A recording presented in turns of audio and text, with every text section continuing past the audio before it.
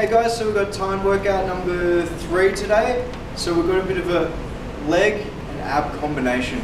So again, we've got 4 exercises. At the end of the video, I'll be putting the structure of the timed workout just so you can see it, how it's structured. First exercise we've got is squats, hands on the chest, down to the correct depth, and back up, down the correct depth, and back up.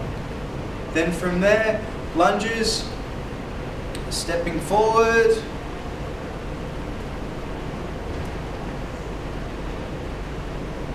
that. Then calf raises, nice and strong, all the way to the top of the movement. And then to finish off, we've got crunches, just on the floor, feet up for me, hands behind the head, crunching up.